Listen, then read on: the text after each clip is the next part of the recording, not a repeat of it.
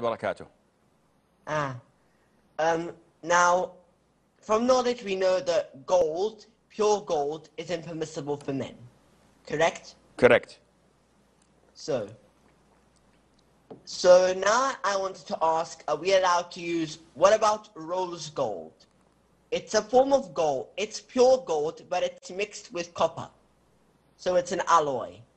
Now, we know wearing gold is impermissible, but can we use the rose gold in using it, buying in pens, using certain pieces, certain accessories, for example, buying in pens, for example, because they sell rose gold pens. So am I allowed to use the rose gold stuff, knowing it's mixed with pure gold or copper?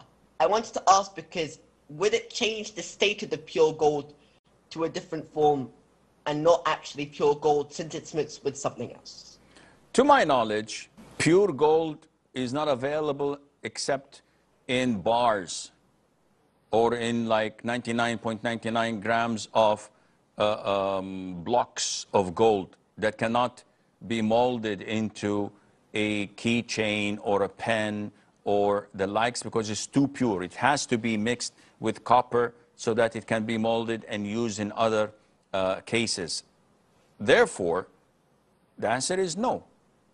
Rose gold is haram because it's gold mixed with other ingredients, and it is widely used in all aspects, cufflinks and pens and key holders and watches, and all of this is haram